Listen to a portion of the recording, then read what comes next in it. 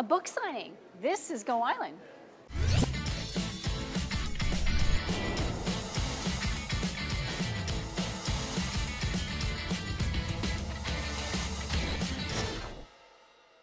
I'm Ruth Harris, but the focus of today's show is Elizabeth May. You are watching Go Island on Shaw TV's Channel 4. Elizabeth May has come to the little town of Courtenay, the little city of Courtenay, to talk to us about her book. She is going to be doing a reading and a book signing, and we actually have an interview with her coming up later in the show. We're going to start right here, though, in the Comox Valley.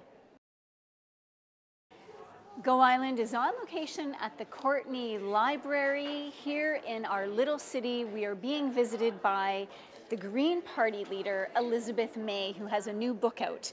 She's going to be doing a reading and a book signing, which is why there is a small crowd gathered waiting for her arrival. And we are going to have an interview with her coming up right after this.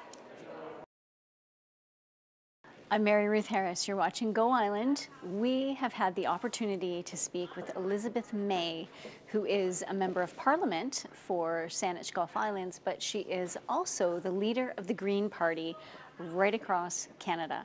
She is in Courtenay, and we had the opportunity to interview her. What's coming up right now is part one. You're watching Go Island on Shaw TV's Channel 4. I'm Ruth Harris, and this is Elizabeth May, the leader of the Green Party federally. Hi. How are you?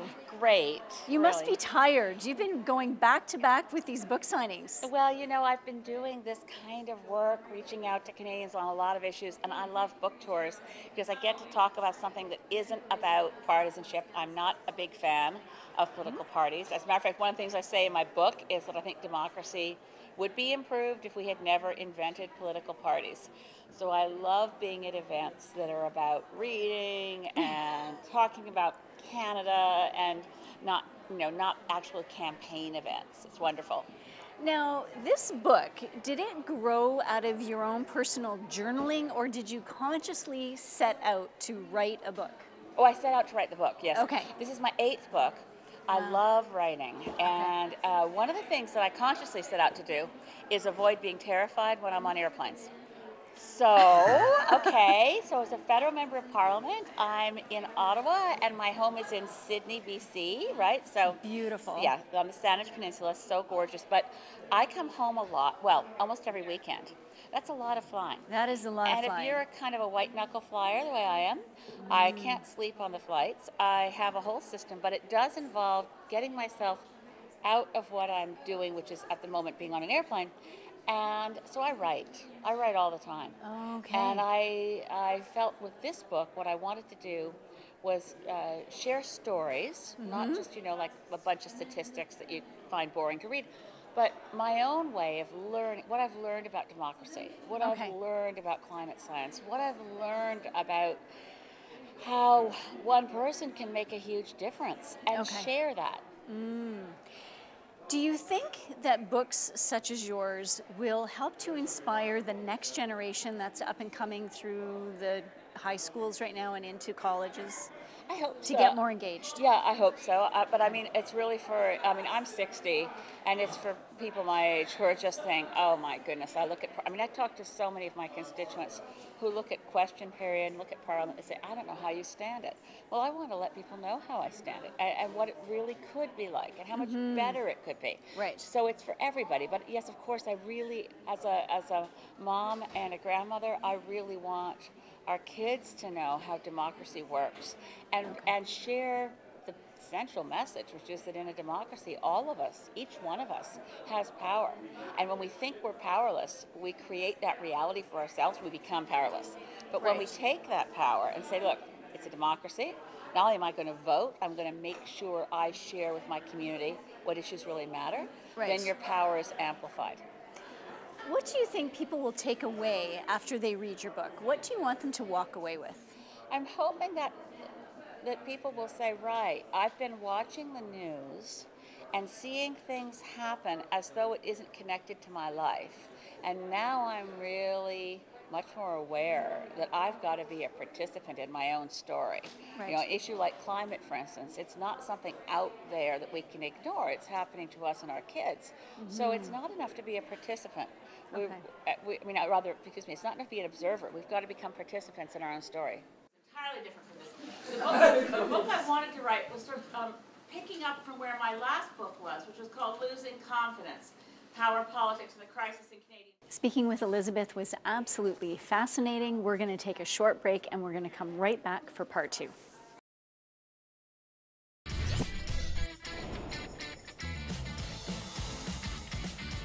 One of the things that we've noticed very recently in British Columbia, because of course we are in the midst of municipal elections and the fallout of that, is the poor voter turnout.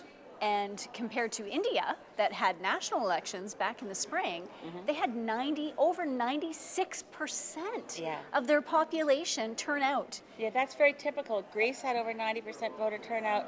The Scandinavian countries are always over 80% voter turnout. I think our voting system, first past the post, discourages people from voting because I think my vote's not going to make a difference. Right. Now, when I was elected in Saanich Gulf Islands in 2011, we had about the highest voter turnout in Canada. We had 75% voter turnout. Yeah. Wow. When people can be excited and say, right, my vote could make history. I'm going to do something great. Same thing happened for the Green Party MLA for BC, Andrew Weaver, when he was elected. Yeah, that was the highest voter turnout in BC. So I'm a firm believer that we'll get the kind of government we really deserve and the kind of government we want when we encourage people to get out and vote. And I'm not even saying get out and vote green, I'm saying get out and vote. When voter turnout goes up, we get better decisions. Okay. Now, if somebody, can you read this book in a weekend? Pretty much, I think so. It's storytelling. I've talked to people who've read it over a weekend. It's not. It depends how much time you've got and what kind of reader you are. If you read a chapter, you know, it's about 11 chapters. You could easily read a chapter a night before you fall asleep, or read it on if you're the kind of person who's taking a bus to work. You can the average bus trip you can get something. You can get through a chapter. Yeah. And what are you hoping that? Is there any aha moments? Like somebody's going to read and they're going to go, oh. Yeah, people are really shocked by how much political parties control what members of parliament do.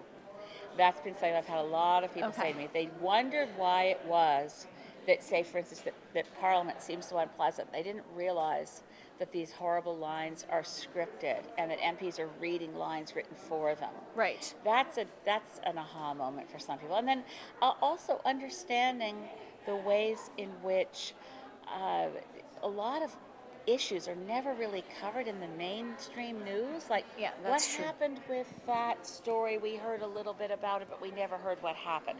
Or why is it that scientists are being muzzled? There's a lot in the way I hope I've written it as storytelling. And I think we learn through narrative. We don't necessarily learn through a pile of statistics, but when it's an engaging story. So I think there'll be a few aha moments about the nature of Canadian democracy, and particularly about citizen power. Okay, excellent. Thank you so much for taking the time to chat with us and our viewers and our audience, and enjoy tonight. Well, it's great to be at Courtenay Library. So, yeah, if anyone wants to find the book, libraries are a great place to find it. They are. But it's also in most bookstores on Vancouver Island. We're doing really well. You have a very enthusiastic audience waiting patiently for you. So we're going to let you go. Thank you. And we're going to take a short break. We'll be right back.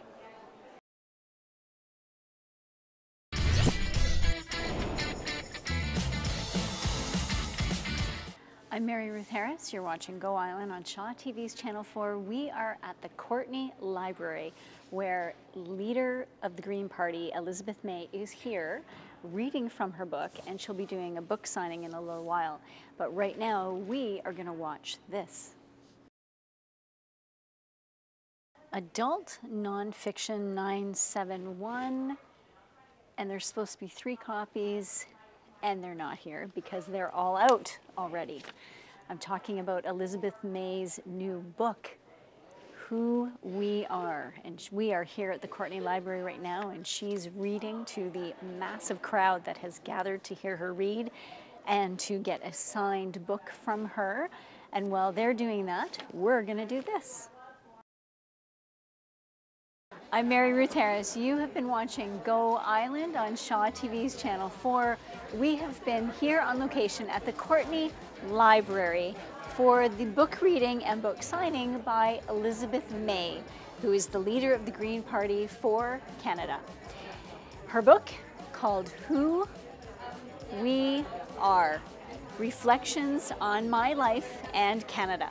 It is her 8th book that she has written. She loves writing, and it's written in not as a true nonfiction, it's more written in a storyteller fashion. And you can easily get through it in a weekend if you had a couple of hours on each day. So pick it up. You can get it here at the library. They have 3 or 4 copies. All of them are out currently, but you can get your name on the list, or you could pick it up at any of the bookstores in town. So thank you so much for joining us, and we will see you soon.